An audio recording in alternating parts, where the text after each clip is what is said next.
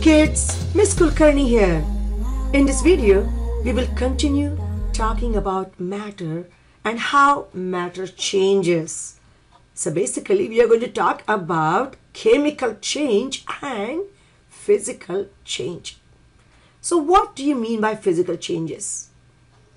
This change never changes the identity of the substance. It only changes the appearance. And many physical changes are actually easily reversible. What are some of the examples of physical change? You can think about bending, cutting, grinding. So in all these cases, the substance still remains more or less same. And what is a chemical change? This is a change which will transform, convert one or more substances into completely new, different substances. And of course, there is some sort of chemical reaction that is involved in that too. So what are some of the examples of chemical changes? It could be burning, it could be rotting, it could be decaying, and so on. There could be many examples.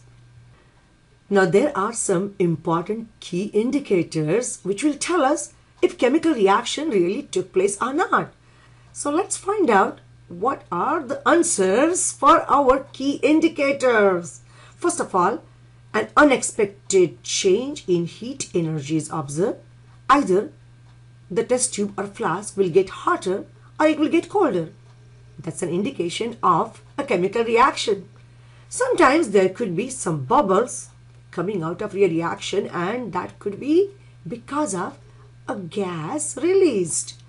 Then there could be unexpected color change from maybe colorless to blue or from blue to yellow and so on. Sometimes we might have clear liquids to begin with and we may end up having a precipitate.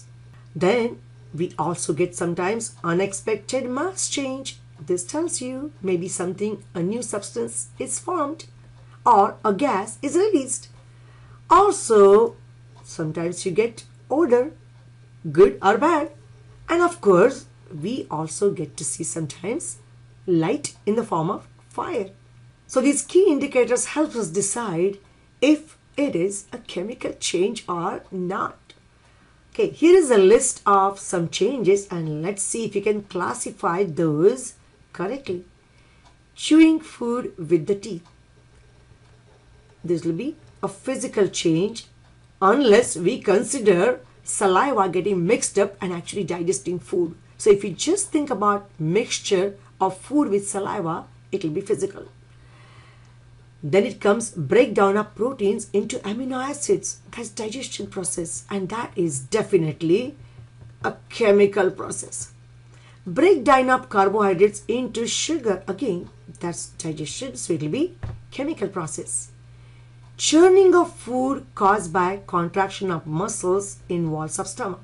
It is just mixing of food, so we can say it will be physical. Now again, we are not talking about real digestion problem here.